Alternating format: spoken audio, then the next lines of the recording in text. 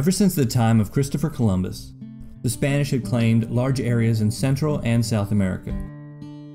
At first, these explorers searched for gold and silver. After a while, they began to set up encomiendas. These were large plantations.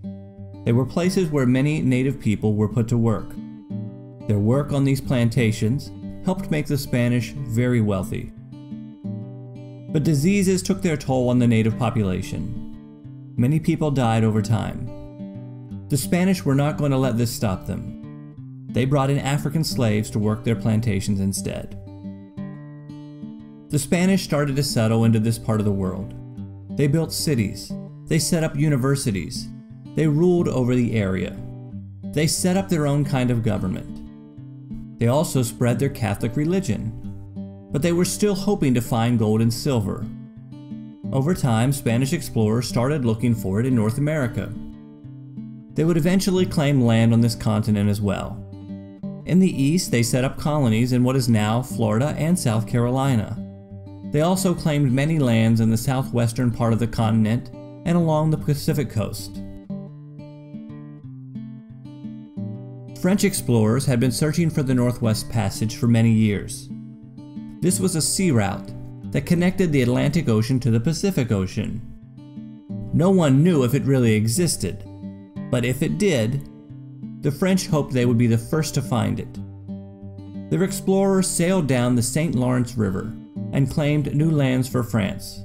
They set up colonies in Montreal and Quebec. Very few French people wanted to live there, though. The climate was very cold, but they still brought their culture and way of life to the area. French traders got along good with the native people.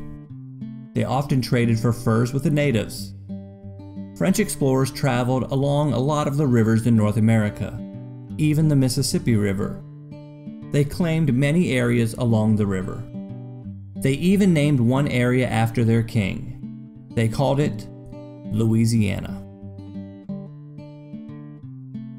The English were also interested in exploring. They sailed along the coasts of North America and claimed new lands for their king. They also set up a number of permanent settlements on the East Coast, in places like Virginia and New England. Settlers were interested in these areas because they hoped to find gold or make money by growing tobacco.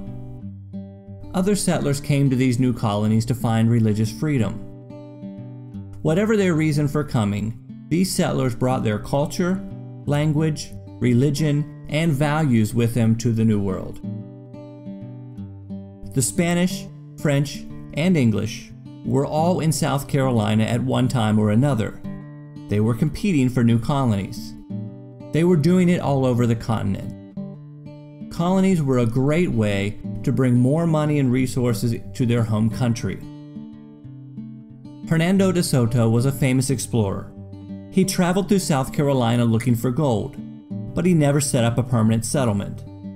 The Spanish did set up a colony, though, in the 1520s.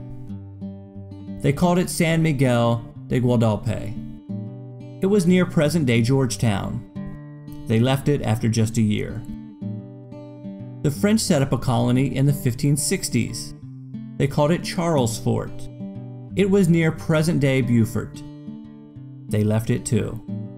The first permanent settlement in South Carolina would not come for another 100 years. It was called Charlestown, and it was set up by the English in 1670.